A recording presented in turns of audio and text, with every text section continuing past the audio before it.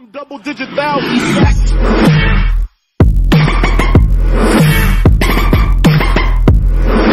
People, what's happening? This is your boy CT Racer X. You've got yourself a Chevrolet Corvette, whether it's a Stingray, whether it's a Grand Sport, whether it's a Z06, whether it's a ZR1, they run fairly well. Except for if you have a little issue where all of a sudden the front engine fan, also known as the cooling fan, seems to just turn on and, I don't know, never shut off. That's because you've got a problem with this guy right here. This is called the X50B Distribution Block. One more time, let's take a look at it. X50B Distribution Block. This distribution block is designed to basically distribute power to various components within the car. The one that's labeled 225, which on your screen might be backwards, is for the, that's the fuse specifically for the alternator. This one is the actual power distribution itself, so that's why it doesn't have a fuse number. This one is for the cooling fan number 1, not to be confused with fuse number 74 under the hood, which is actually the cooling fan for the rear radiator. And then, of course, fuse number 100 here, as you can see, is for the power steering unit. Typically what happens is this fuse right here explodes or breaks or whatever. You cannot replace this particular fuse number unless you're willing to MacGyver this. And if you've got a Corvette, I don't recommend you do that. You have to buy the entire distribution block.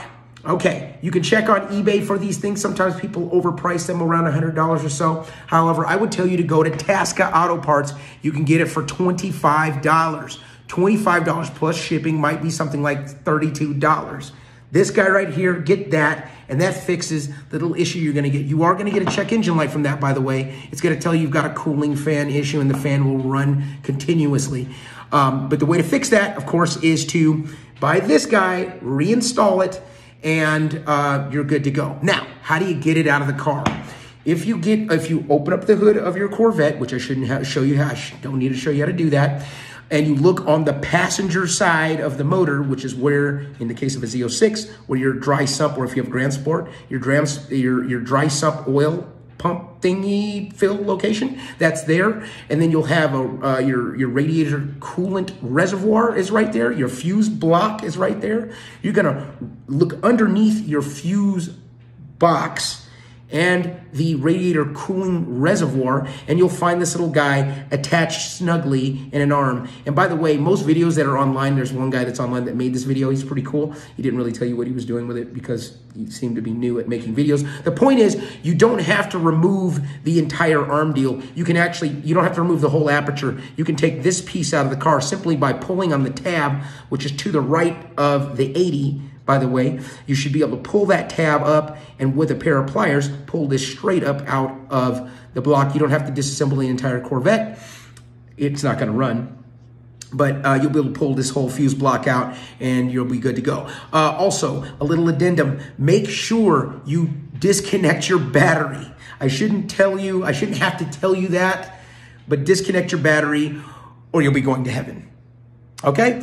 Buy this part, put it in, fan works. Disconnect your battery. Make sure you do that first before you start futzing with this thing. It's going to show that there are two 13mm nuts on the fat ports here and two 8mm nuts on the little guys right here. The 8mm nuts are attached to the cable, so once you loosen them up, they're not going to drop down. The 13mm ones, make sure you have a magnet because they drop into oblivion and, you know, it sucks. Okay? Once again, disconnect battery, lift this guy out. Should be a $25 part. You can order it or you can go to your local GM and buy it. Hopefully it's not $1 million. Or you can go on eBay and get raped.